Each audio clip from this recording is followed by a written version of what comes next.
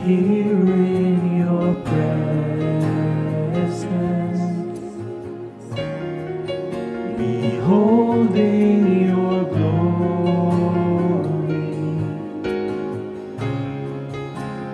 bowing in reverence, we worship you only, standing before you, we love and adore you, oh Lord. There is none like you.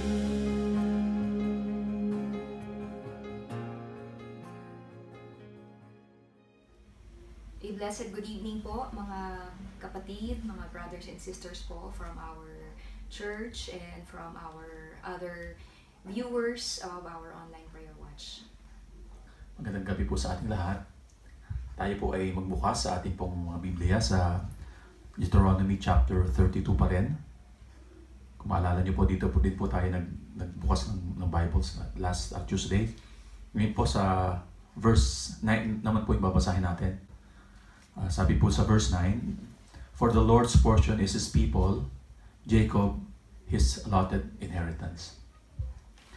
Ang ganda po dito, sinasabi po dito ay ang Panginoon po, pinili po niya si Jacob or Israel bilang kanyang inheritance. Ibig sabihin po ng inheritance, to be Yahweh selected or elected Israel to be His people, His very own people.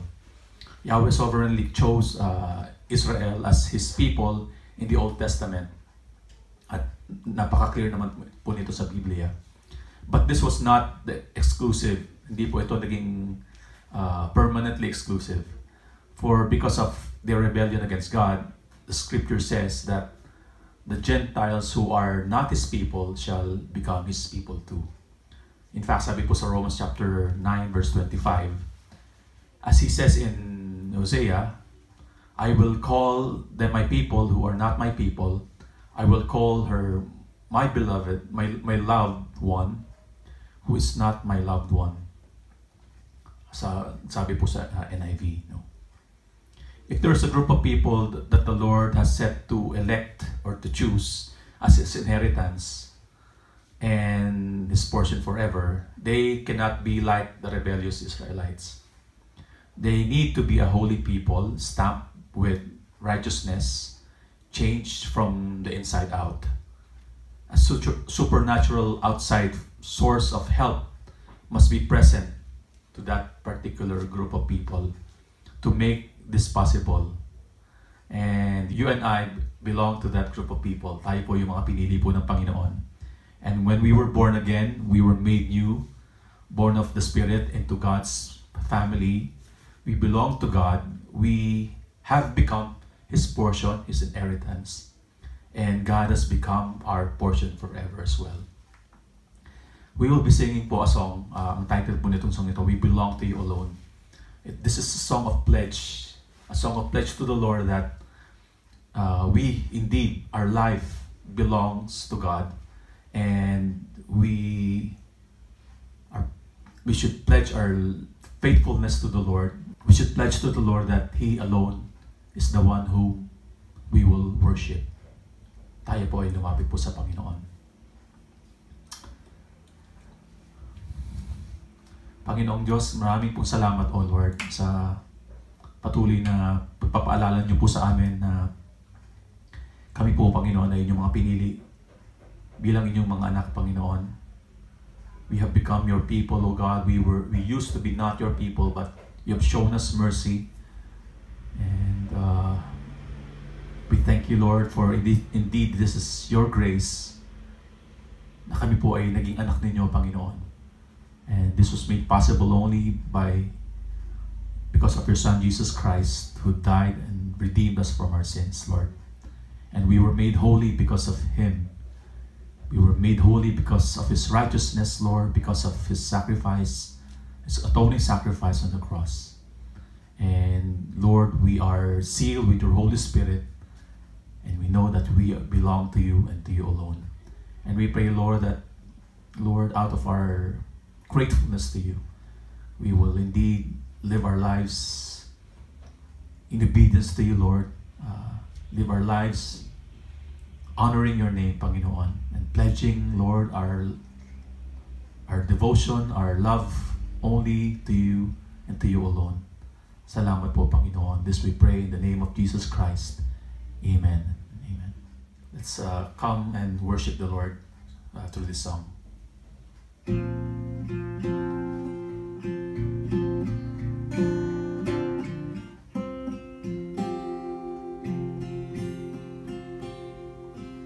Creator of all, we were made for your pleasure. You are jealous for us, for you see our lives as a treasure. You want to walk with us day by day, to have the people who gladly say, Lord, we belong to you alone, and we bow before no other throne, for you have redeemed us with your sacrifice. Our lives are not our own, Lord, we belong to you alone. So come dwell in us, make your glory known. Our greatest joy is found in knowing you, belonging to you alone.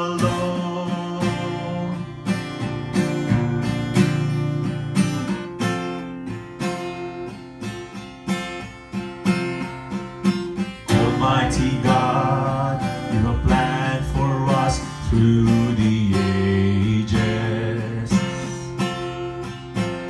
You give each one a call and a reason for being created. We want to be a house you have built, a living temple that you have filled. Lord, we belong to you alone, and we bow before no other throne, for you have redeemed us with your sacrifice. Our lives are not our own, Lord, we belong to you alone. So come dwell in us, let your glory known. Our greatest joy is found in knowing you, belonging to you alone. Let's sing the chorus once again. Lord, we belong to you alone. We bow before no other throne, for you have redeemed us with your sacrifice.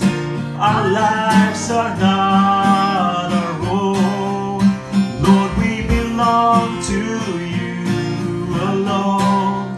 So come dwell in us, let your glory known.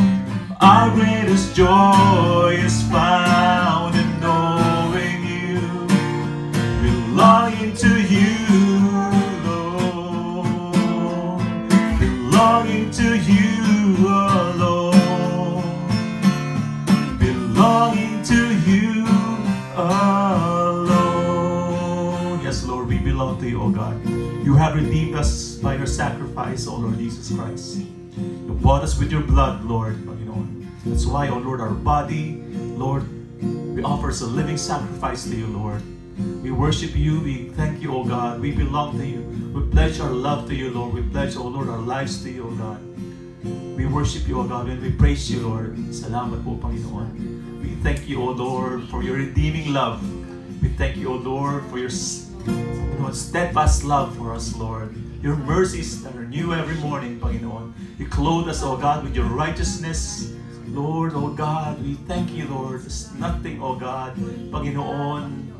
Lord, you have, Panginoon, withheld from us, Lord God. Salamat po, Panginoon. You have given us all, O God, that we need, Panginoon, in this life, O God, Lord. For we have, O Lord, Jesus Christ, who is, Lord, the mediator between man and God, Panginoon, made himself, Lord, as our high priest, Panginoon, interceding for us, Lord, for his saints, O God, for his brother. Salamat po, Panginoon. We thank you, O Lord. We bless you, Lord. Salamat po, Panginoon. And we pray, O Lord, that your Holy Spirit will continue to move in our hearts tonight, O God.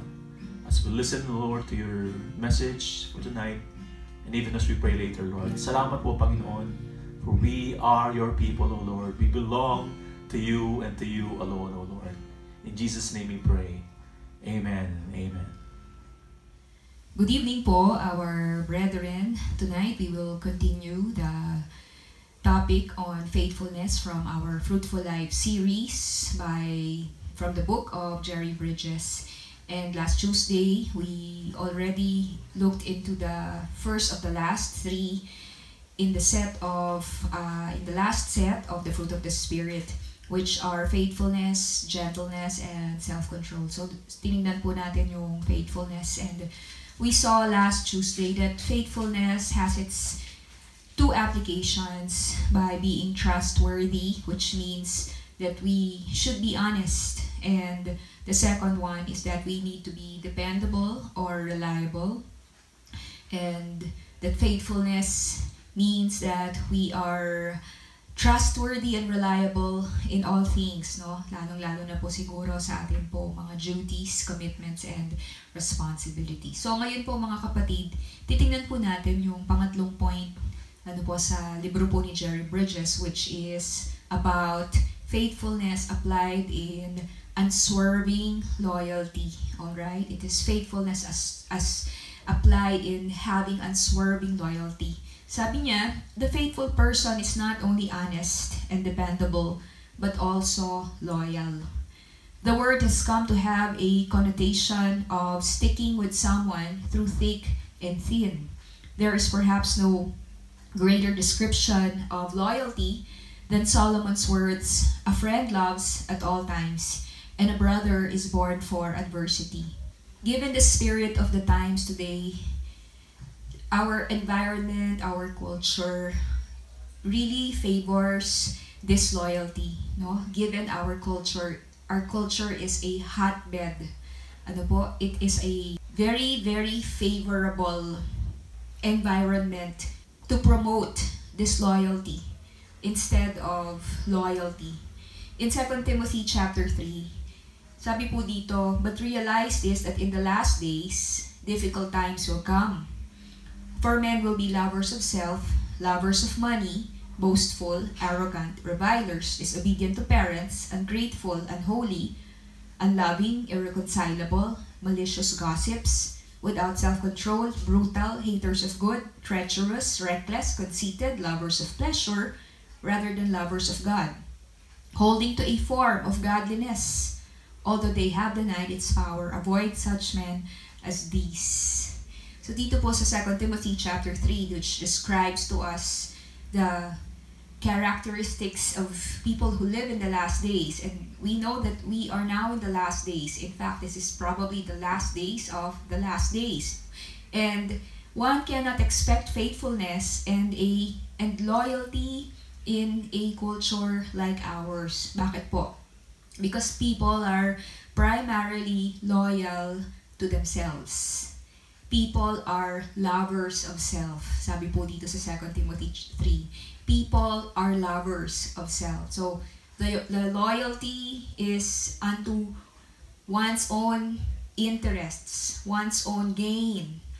And how can you expect loyalty when, according to this verse, that in the last days, people are not only lovers of self, but lovers of money?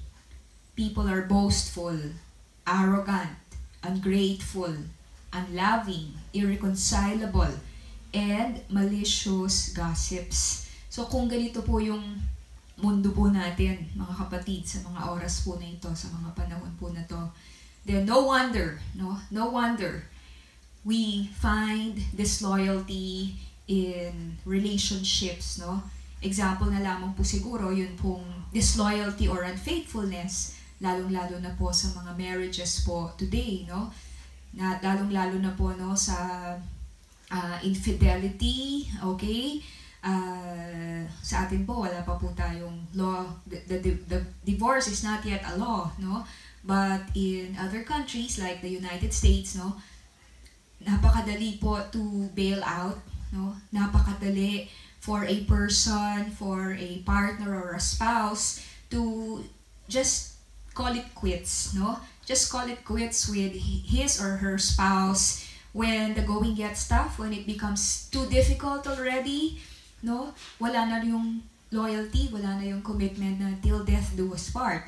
And you find it also manifesting even in our work, that a lot of people today, pag medyo merong difficulty, medyo nahirapan ng kaunti, no?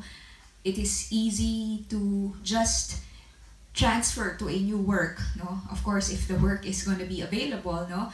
Why? Because people are really loyal to their own interests, no? They have loyalty to their own career path, no? So kung ano yung merong gain para sa kanila, no? So loyalty is not part of the values culture of today's world anymore. But it is not the same, my dear brothers and sisters, when it comes to us who are Christians, no? Because we know, as we've said last Tuesday, that faithfulness is the character of our God and our Lord Jesus Christ. So if we are walking in the Holy Spirit, then the Holy Spirit will instill faithfulness and loyalty in our lives. Ano po?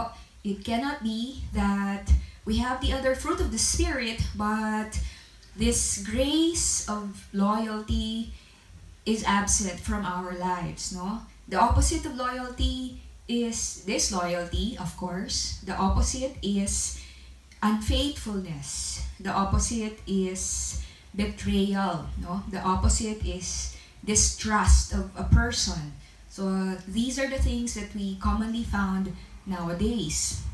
Now, we will find that the Apostle Paul was not immune to disloyalty and the betrayal of friends, no? Even during the time of the Apostle Paul, it was not yet a time like ours, but he was already experiencing, no, what he wrote in 2 Timothy chapter 3, that people are lovers of self, no? Bakit po? In 2 Timothy 4, sabi niya po kay Timothy, yung kanya pong pinaka-loyal na disciple, make every effort to come to me soon, for Demas, having loved this present world, has deserted me and gone to Thessalonica. So napakasaklap, ano po, na yung pong disciple na yon ni Paul, Demas, deserted Paul, no? At the time of his difficulty. He deserted Paul and has gone to Thessalonica. And the reason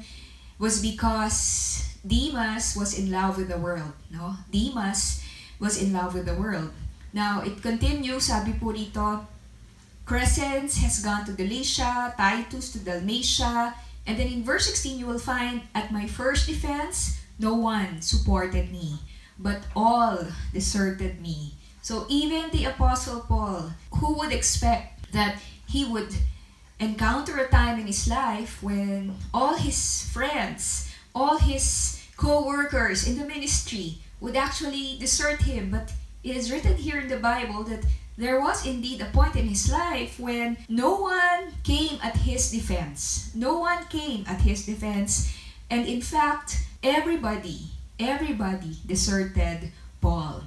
So, but far from making Paul bitter, we will find in the scriptures following this passage that Paul found strength in the Lord. So here we will find, my dear friends, that nobody is immune to unfaithfulness and betrayal. Kahit si Apostol Pablo po, wala pong immune sa betrayal and unfaithfulness po ng ibang tao. Kasi kahit nga po ang ating Panginoong Jesus, who is already the most perfect leader, the most perfect shepherd, the most perfect discipler and mentor, he had a Judas. He had a Judas among his 12. The only issue, my dear brethren, is let us not become betrayers of trust. Amen? Let us not become betrayers of trust. We may be betrayed. Others may be unfaithful towards us. But the most important issue is that we should pray to be able to manifest the fruit of the Spirit, which is faithfulness and loyalty. From the Schaeffer Institute of Church Leadership, sabi po dito, loyalty is remaining committed to those whom God has brought into our lives and has called us to serve even in times of difficulty. Now, that is a very good definition. No?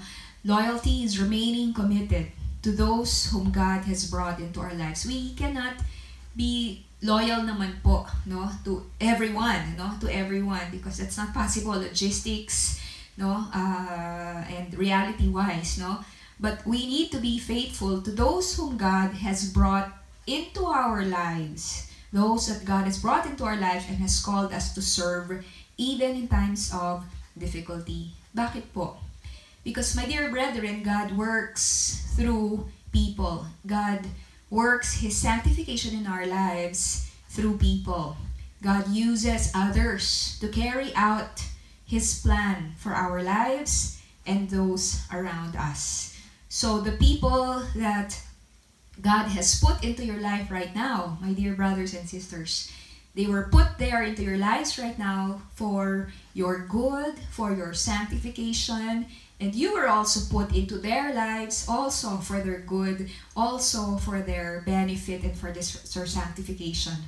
A most beautiful example of loyalty is yung loyalty of Jonathan with his friend David. You find this in 1 Samuel 18. Now it came about when he had finished speaking to Saul that the soul of Jonathan was knit to the soul of David, and Jonathan loved him as himself. Saul took him that day and did not let him return to his father's house. Then Jonathan made a covenant with David because he loved him as himself. Jonathan stripped himself of the robe that was on him and gave it to David with his armor, including his sword and his bow and his belt. So napakaganda po nung demonstration of the loyalty of Jonathan, who was the son of King Saul and who was supposedly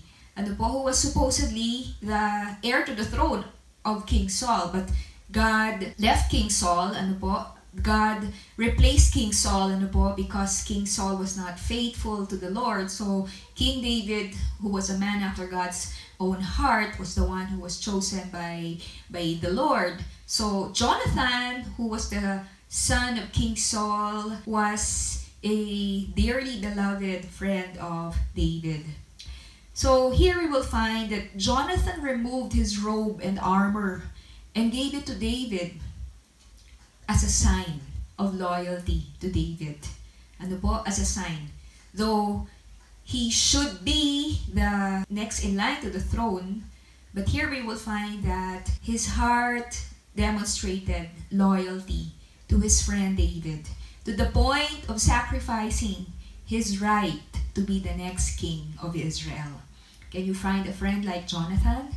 We often talk about David, but can we find a friend like Jonathan who would, in loyalty, sacrifice his own right to be heir to the throne of Israel? Jonathan loved David and was committed to God's plan for David's life. So actually, that's the heart of Jonathan's loyalty. He was committed to God's plan. He was committed to the divine plan, the divine program of God for Israel and for David, and he wouldn't go against it.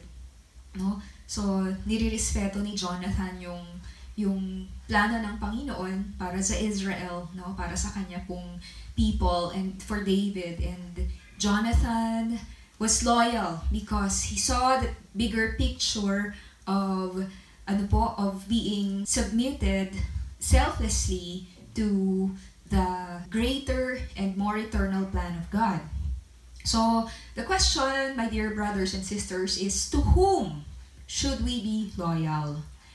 Now, we don't have sufficient time to discuss various types of loyalty to different types of relationships, including yung ating work.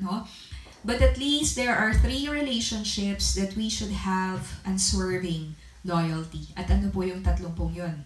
The first is that we must be loyal, first and foremost, to God before being loyal to people. Ulitin ko po, we must be loyal to God before being loyal to men. Amen po? Now, this is very, very important. Let's look at an example in Acts chapter 5. It says here in verse 27, when they had brought them, meaning the disciples, because they were now preaching in the name of the Lord, they were now healing and doing miracles, in the name of the Lord Jesus, they stood before the council. The high priest questioned them, saying, we gave you strict orders not to continue teaching in this name.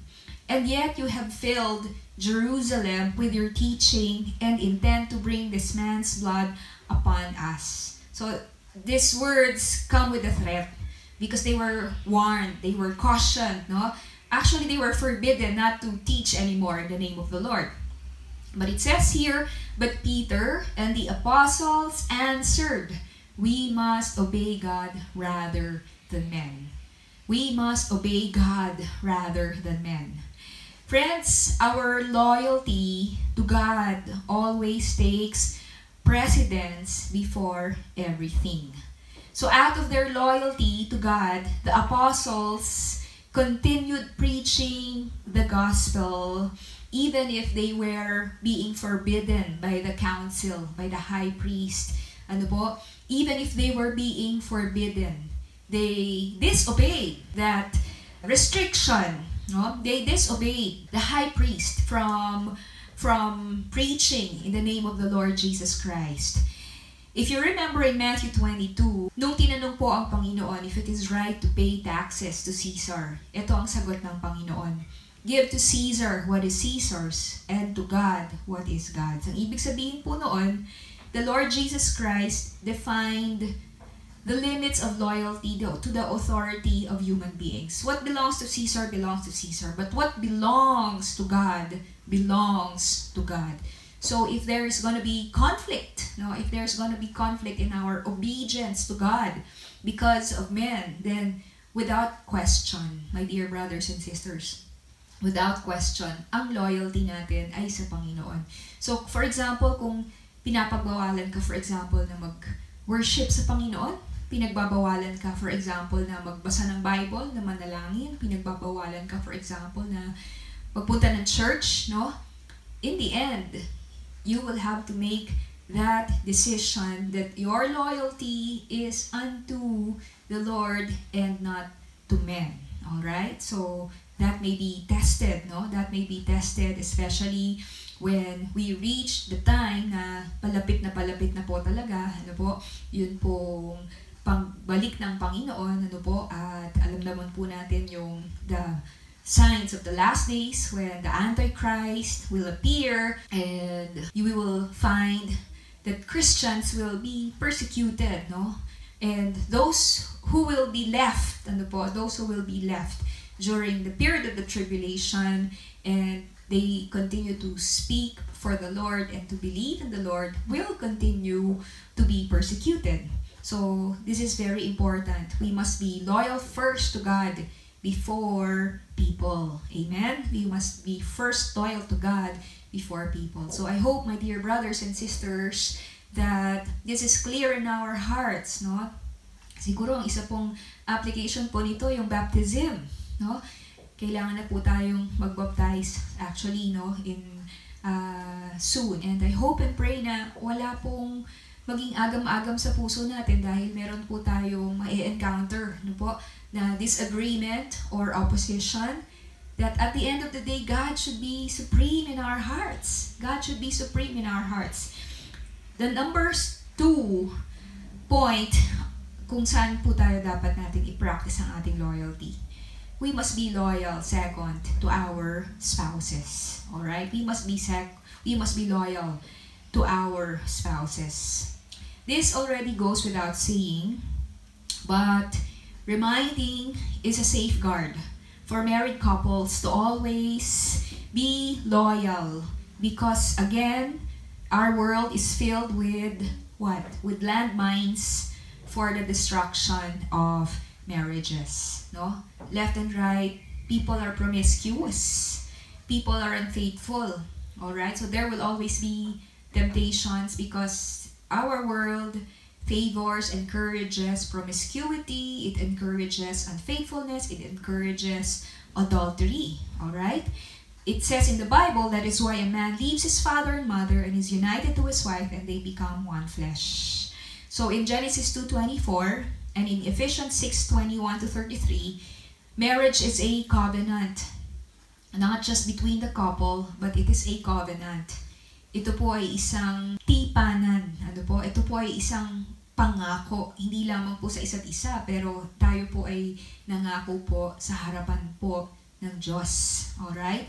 And marriage is a picture, according to Ephesians chapter 5. It is a picture of Christ and the church. It is a picture of the relationship, the loyalty of Christ to the church, and the loyalty of the church to our Lord Jesus Christ. So, which is the bride of the Lord. That is why marriage is a picture of the gospel. It is a picture of the love between Christ, the Savior, and the church that is His bride. The Bible says that a mere look at a woman with lust is already adultery. Which means a mere look at a woman with lust is already disloyalty. Alright? It is already unfaithfulness to our spouses. In Matthew 5, it says, "You have heard that it was said, you shall not commit adultery. But I tell you that anyone who looks at a woman lustfully had already committed adultery with her in his heart." Ano po?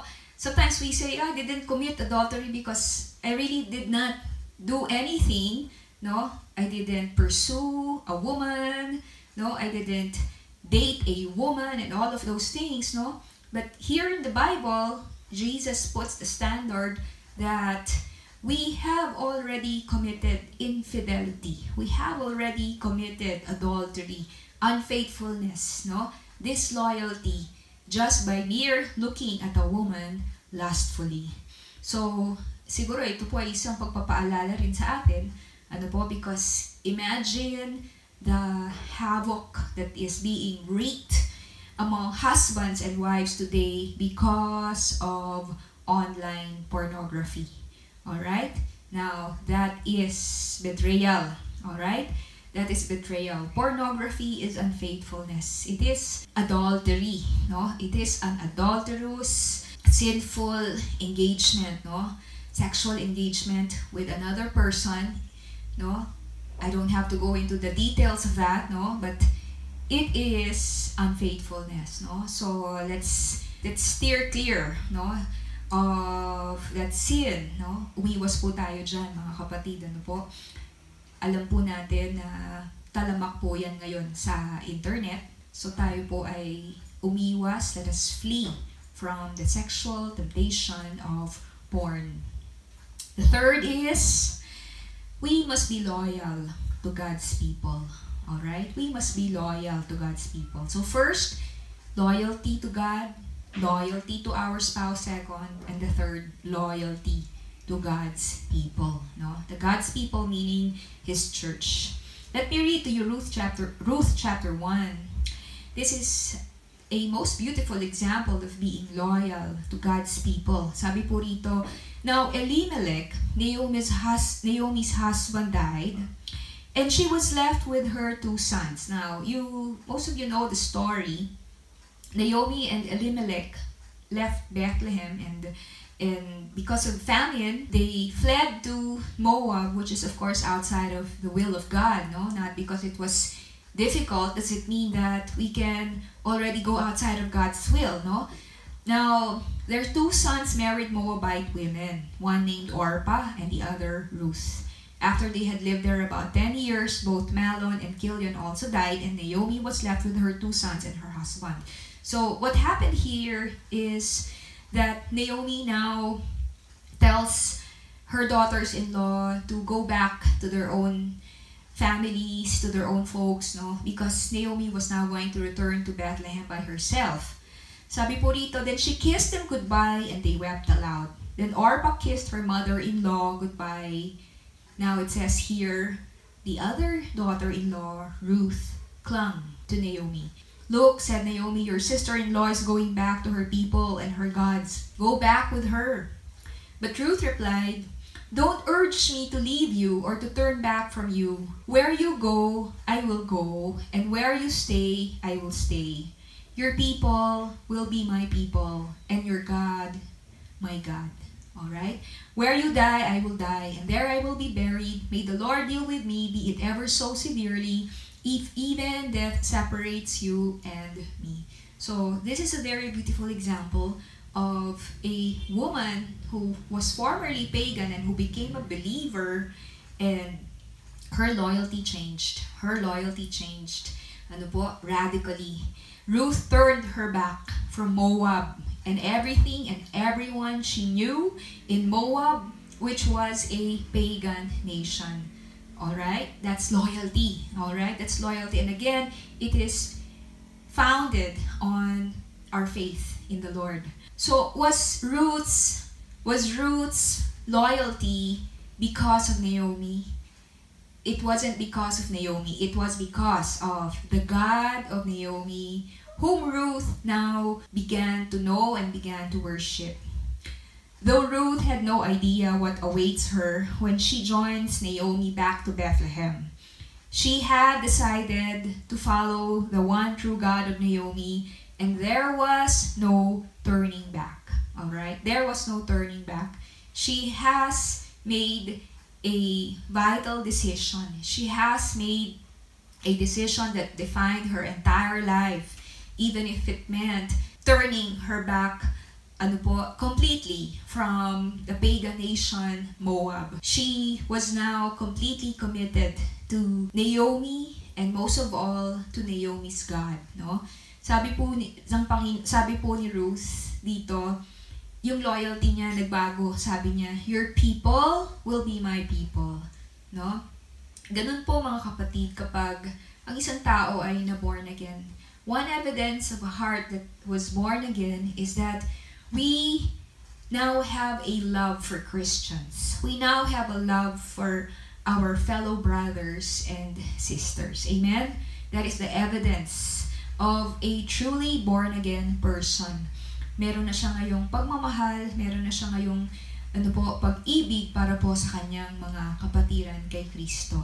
No? Iyon po rin ang isang reason kung bakit po tayo water baptized. No? When we are water baptized, it also means that we identify ourselves. We proudly identify ourselves with the church. Hindi po pwedeng kinakahiya natin yung church, no? Christian tayo, pero no, pinapandirian natin yung mga churchmates natin, no?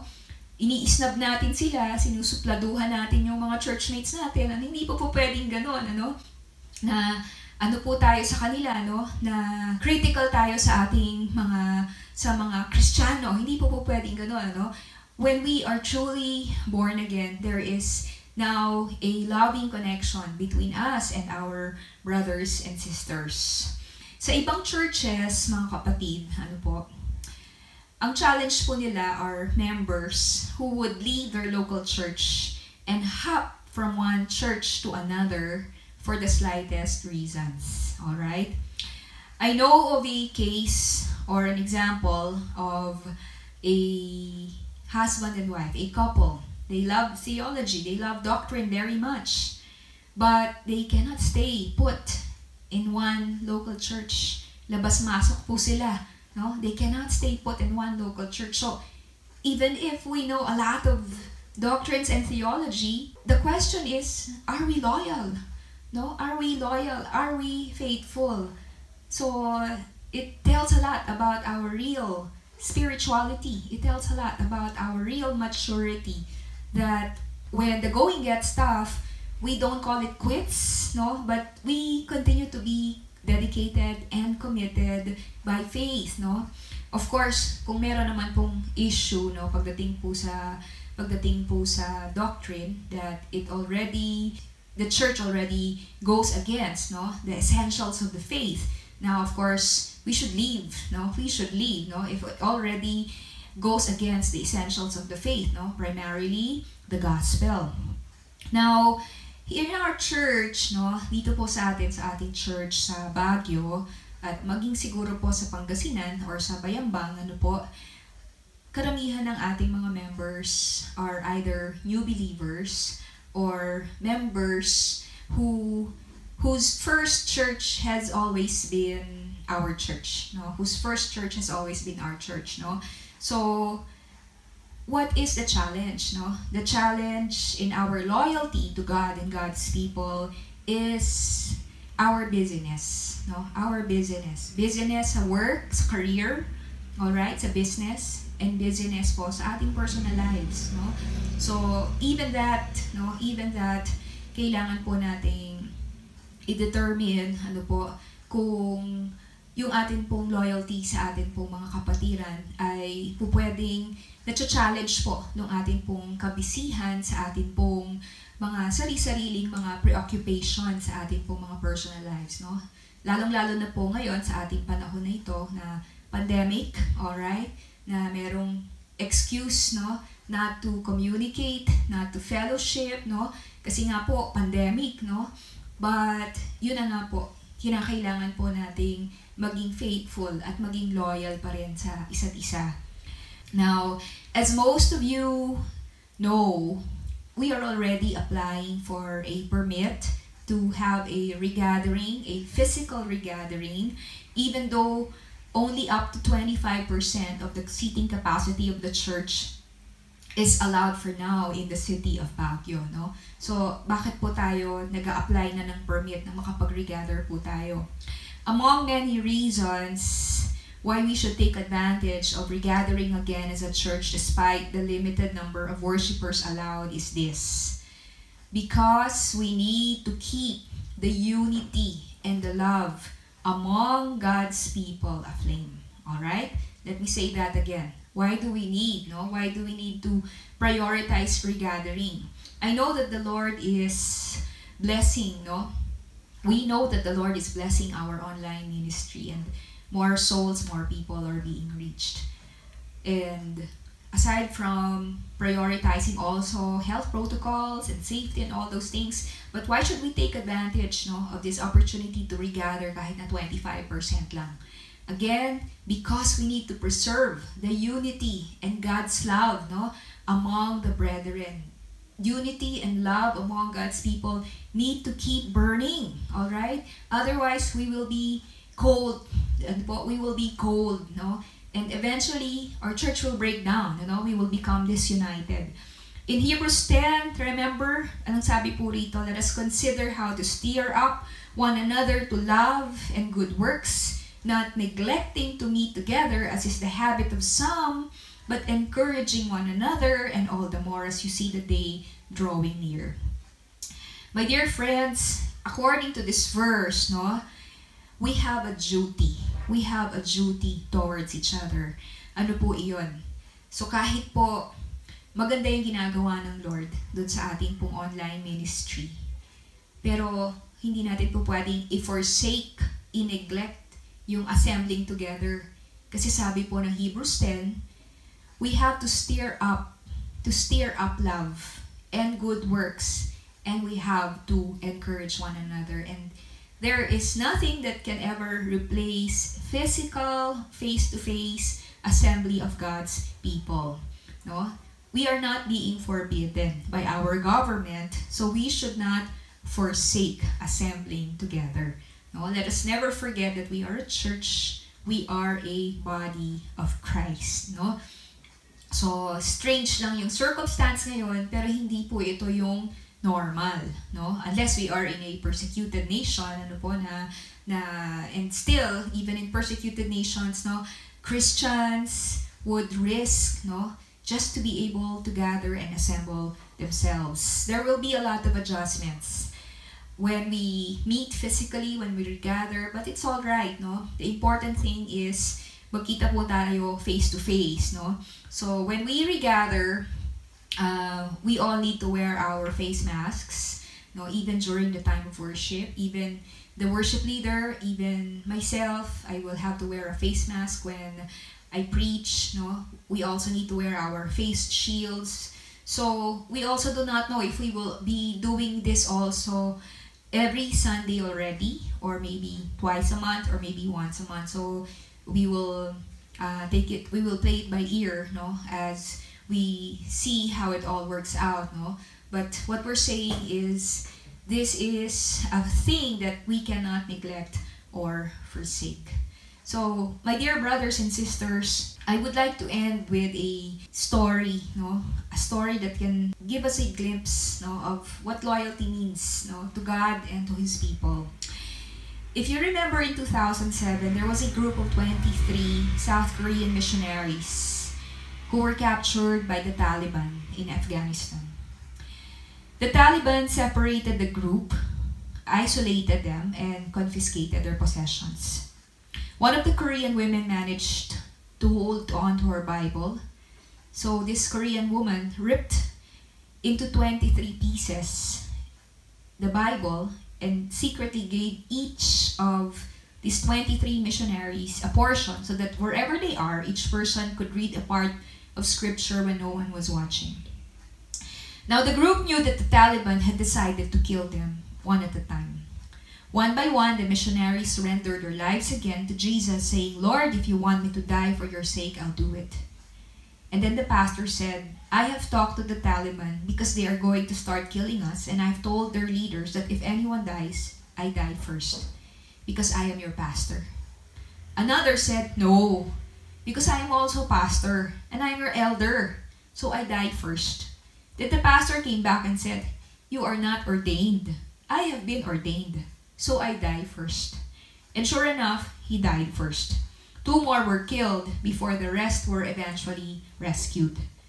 They had demonstrated extraordinary loyalty to God and to each other. The South Korean missionaries were following in the footsteps of the apostles in the New Testament.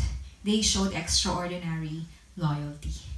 So my dear brothers and sisters, just as the Lord Jesus Christ is faithful, and wow, the Lord Jesus Christ is very, very loyal to us, even to the point of death, may that also be manifested through the enabling of the Holy Spirit, that we should be loyal to God, we should be loyal to our spouses, and we should be loyal to the people of God. Let us now prepare our hearts. Let's enter into a time of prayer. Tayo po ay dumulog sa pananalangin. Magpuri po tayo sa Panginoon. Our loving Heavenly Father, we bless you, we praise you, and we worship you, dear Lord. Indeed, Lord, who can be compared with you? Indeed, Lord, who is your equal? You are the one true God. You are from everlasting to everlasting, O Lord God. You are, O Lord, the self-existent God, the self-sufficient God. And we are, O Lord, your creation. We are, O Lord, Father in heaven.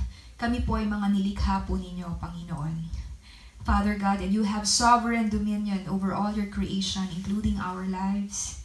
Father God, and we thank you, we praise you that nothing is too difficult for you, Lord God. There is nothing that is too hard for you, dear Lord. We praise you and we bless your holy name, dear Lord. We, O God, commit to you our whole hearts. We commit to you, Lord, our full trust. Father, maraming pong salamat. Dakila po kayo, Panginoon. You are the source of life. You are the source, O Lord, of our living. You are the source of our strength, the source of our joy, O God, the source of our peace, O Lord. And Father in heaven, we take this time, Lord, to just magnify you and to praise you and to offer you, Lord, praise, glory, honor, and power, and the thanksgiving that is due your name, O Lord. Maraming pong salamat. Father, we want to thank you, dear Lord, for your word. We thank you, Father in heaven, for reminding us, O Lord, of the Christ-like, O Lord, attitude, O God, the Christ-like characteristic, O Lord God, of being loyal, O Lord, in our relationships to the people that you have put in our lives, and most especially to you, Father God. And Father, we pray, Lord God, that you will help us to cultivate loyalty, Father in heaven, to you, Lord, to our beloved spouses, O God, to our, Lord, families, Father God, and help us to cultivate loyalty, Lord God, to your people, Father God. Just as Ruth said, your people will be my people. Your God will be my God. Strengthen, dear Father God, Lord, your church, not just Gospel of Grace, but we pray for the universal church of God, that you will strengthen, O Lord, our love, our unity, O Lord God, in truth, O Lord. You will strengthen, O God, our loyalty, Lord, to our brothers and sisters in Christ. Marami pong salamat, Panginoon. And Father, we pray, Lord, for Gospel of Grace. Pinapanalangin namin, Panginoon, ang aming pong plan for a regathering, O Lord. We pray that our permit will be approved. And Father, we pray that you will put in our hearts the longing, the anticipation, O God. Father in heaven, the expectation, O Lord God, to be able to steer love and good works and encouragement, Lord, to our brothers and sisters, O God. For this is your will, O Lord. For this, O God, is, Lord, part of your plan, O Lord God, so that we may continue to grow. We may continue, O God, to deepen in our relationship with you, O Lord, and with your children, Father God. Marami pong salamat, Panginoon. Father in heaven, pinapanalangin din po namin sa inyo, O Lord God, ang aming pong patuloy na ministry online. We thank you, Father, for your faithfulness every Tuesday, Thursday, and on Sundays. We thank you, Lord, for your grace, O God, that enables us to be able, O Lord, to do this, Lord, every week. It is all by your grace. And Father, we give you the praise. We give you the glory and the thanks. And we thank you, Lord, that you have not disappointed, Lord, Father, our faith in you. Truly, you are at work, Father God, powerfully. Maraming pong salamat, Panginoon.